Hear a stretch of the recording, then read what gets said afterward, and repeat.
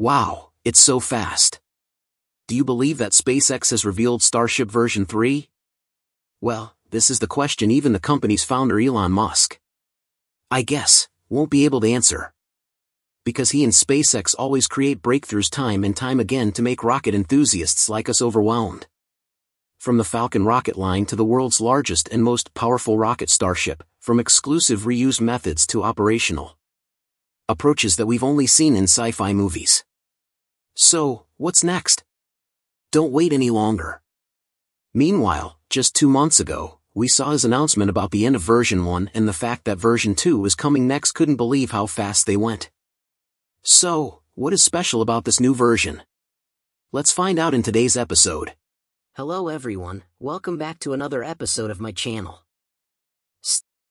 SpaceX always knows how to please its fans by actively sharing information surrounding its rocket development process, especially Starship. As a result, SpaceX fans like you and I sometimes believe we know enough about Starbase's day-to-day operations. However, the reality is a little different, as SpaceX still keeps a lot of information to itself and what they show us may just be the tip of the iceberg. See what Elon Musk tweeted in November last year. In a tweet posted on November 24, 2023, Elon Musk shared a photo showing 4 Starship upper stages standing vertically at SpaceX's Boca Chica facility in South Texas and saying the quartet will be the last of V1. Version 2 comes next, marking the next phase in the company's iterative development process. While the world is discussing enthusiastically how will Starship version 2 look like, the announcement of its successor adds an extra layer of surprise to the space community.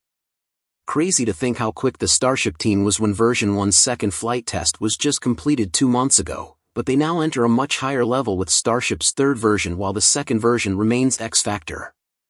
In the SpaceX company talk recently, Elon Musk talked proudly about the miracle things that his company had made. As of saying earlier, we're a rapidly reusable reliable rocket. Yeah. And we've got a block, it's sort of a version 2 ship that will be more reliable, better performance endurance. We've got a version 3 ship design that will stretch that to be even taller probably end up being, I don't know, 140 meters before it's all said and done, maybe 150 in the end in length. According to Musk, version 3 will be the largest rocket ever, taller than its 2 predecessors. Honestly, it's not surprising that Starship versions will get higher and higher in the future. He also hinted at this in a tweet last September, likely to be 10% to 20% longer in later versions. With 150 meters in height, the V3 will be higher than V1 up to 25%.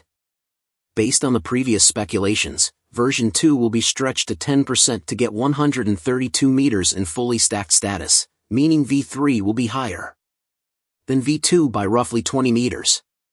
Because Elon Musk did not go into detail, we can draw educated speculations based on the progression from Starship V2. Version 2 is poised to feature 9 Raptor engines, a notable increase from the current 6 engines. In version 3, we haven't heard anything about expanding the diameter. Starship is already the world's largest rocket, standing at a height of 121 meters. The rocket gives us some majestic sense, resembling a skyscraper made up of 40 stacked African elements. However, for Elon Musk, that's still not enough. He has even greater ambitions for his darling. We've got a version 3 ship design that'll stretch even taller, probably end up being, I don't know, 140 meters before it's all said and done, maybe 150 meters at the end in length. So yeah, be even taller than it is currently. With a height of 150 meters, V3 will be 25% taller than V1.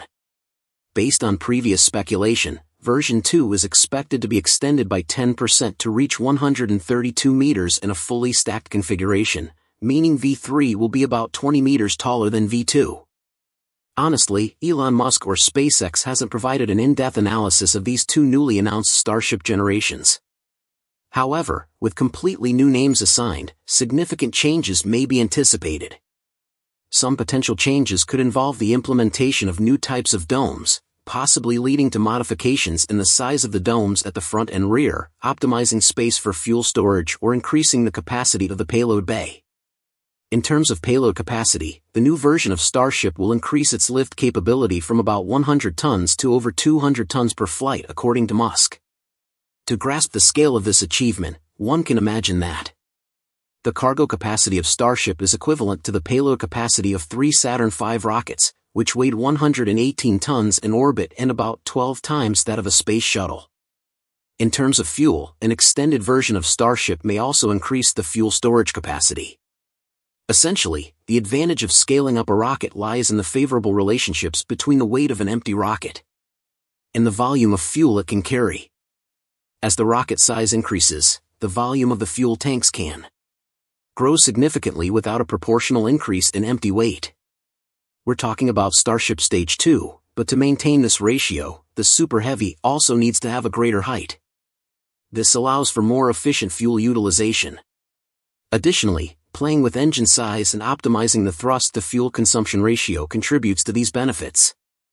By increasing the number of engines, you can achieve a better balance, making it more efficient to lift heavier payloads. For instance, if one engine can lift 100 pounds of payload, 3 engines working together can lift more than 300 pounds.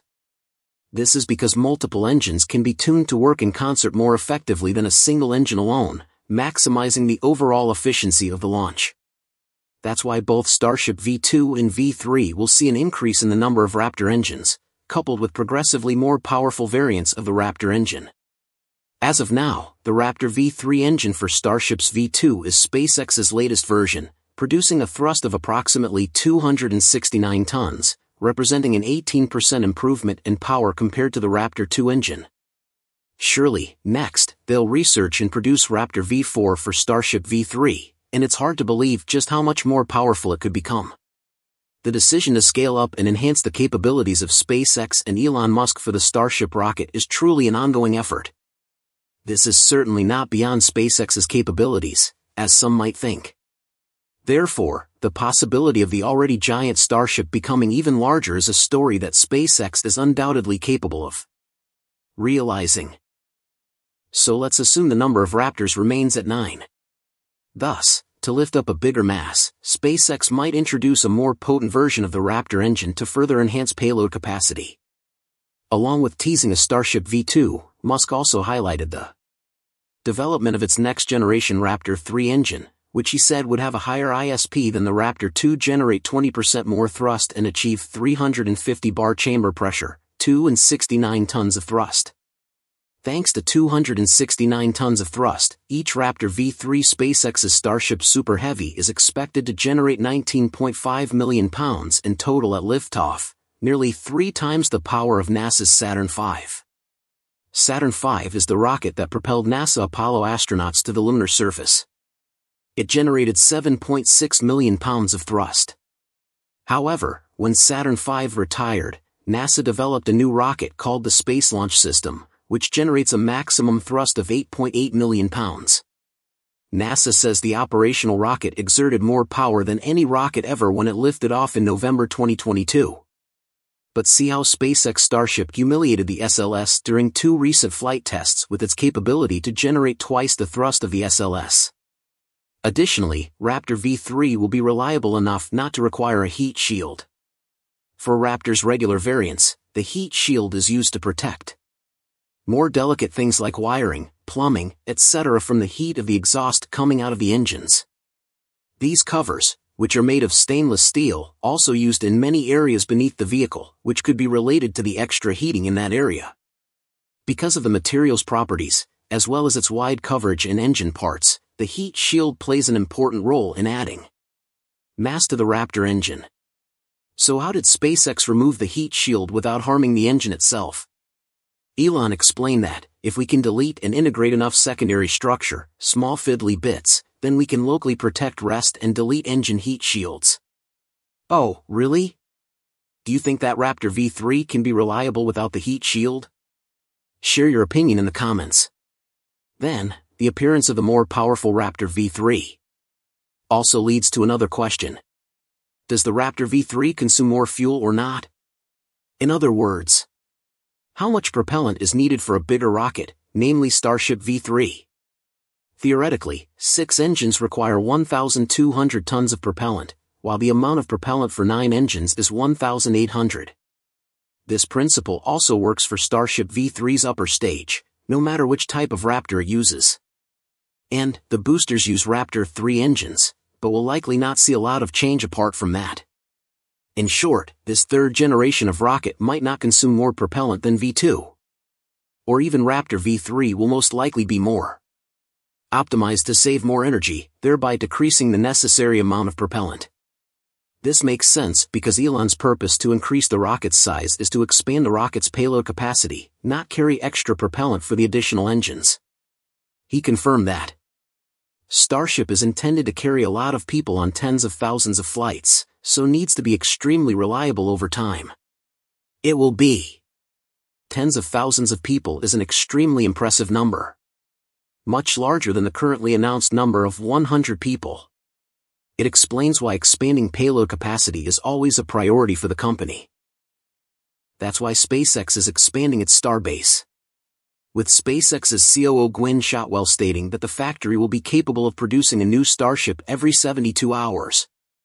SpaceX is already working on a massive Star Factory production facility to increase Starship production, meaning that once it's fully up and running, SpaceX can immediately begin mass production of Starship V3. Continuous developments and upgrades are necessary for an unprecedented program like Starship. SpaceX is also constructing a second Starship launch pad at Starbase in South Texas. We're going to be launching a lot and we're going to be upgrading one tower while we're launching from another tower, so 2 towers is important, Musk said. For Artemis missions, SpaceX will likely need to fly Starships nearly as often as they're launching Falcon 9 rockets, multiple times per week, to aggregate methane and liquid oxygen propellants into a storage depot in Earth orbit. Then, the human-rated Starship lander will launch into low Earth orbit, link up with the depot, and receive its full propellant load to head for the Moon.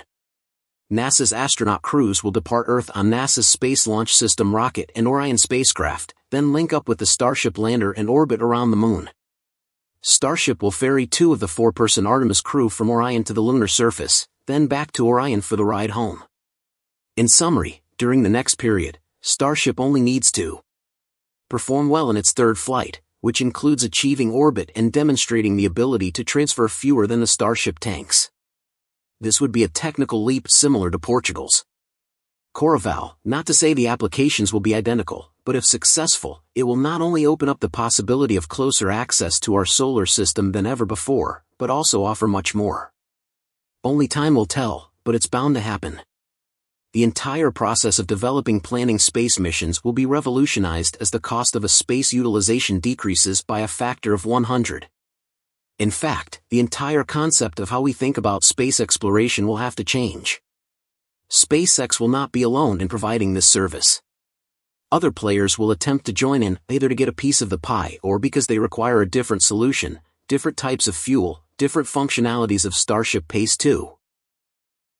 And that's about it for today's episode. Thank you so much for tuning in, and that's all for today's update. If you enjoyed watching and found it useful, please make sure to subscribe to my channel and hit the like button. And if you want to support our channel and if you want to be up to date, you can become an exclusive member, so click on our perks through the link in the description below. Thanks to watching and see you next time.